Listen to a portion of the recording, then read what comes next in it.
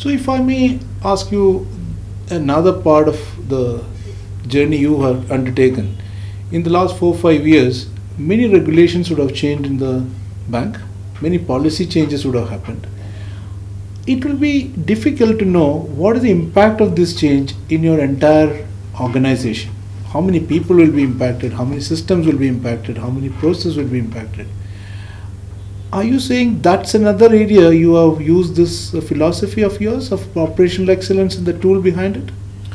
Definitely. We are into an industry which is heavily regulated, where very often there are changes in regulations, and this, we know for a fact that this will continue.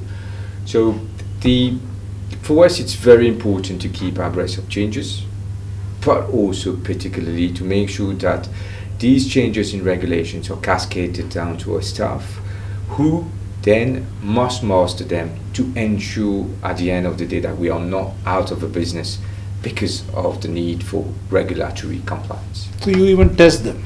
Yes, we do test them in terms of the knowledge of the regulations, of the processes, and we are also able to demonstrate to the regulators that we have a fully tested process from our training strategy to the actual performance of the staff. Is it also the same philosophy are you using for launching new products in the market? If you're coming with a new home loan or a vehicle loan or something, how do you extend this operational excellence thinking to that part of the business? Very often what happens is that we have missed sales, or the sales are not optimum as we would wish them to be because of a lack of mastery of the product again. What we've done, we've made it a point not to launch any banking product without having carried out the typical training sessions, but without also having evaluated the staff's knowledge before we launch this product. The logic is very simple. The better trained the staff is, the better he masters the product, the higher is the probability of an effective sales.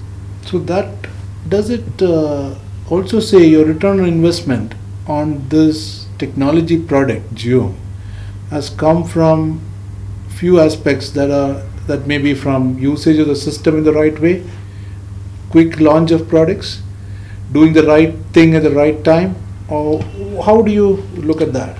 In fact, if you try to take a step back on what I've said, it impacted two big lines. Our revenue line, because we've been able to sell more or better, or at least better. We've been able also to be more efficient in the way we process. We have been able to be more efficient in the sense that if we know better the processes, we can work smartly, quite smart, in a smart way. We can serve better our customers. So with these two lines being impacted, definitely we are talking about a higher rate of return on investment. And is it not, after all, operational excellence?